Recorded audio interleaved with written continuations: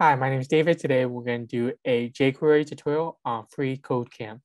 We're going to talk about how we can remove an element using jQuery. There's a function in jQuery called .remove, and that will remove that HTML element entirely. So for this one, it wants us to target the target for element, and we can remove that. So let's look at it. So the target for element is this entire button. And we're going to be deleting, which is this on the browser, and we're going to be deleting that. So to do that, we just first $, identify $, parentheses, quotations, target for dot remove, and that's it. Oh, I forgot the hashtag. And we can see now that's removed from the page. And that's all for this one. Thank you so much.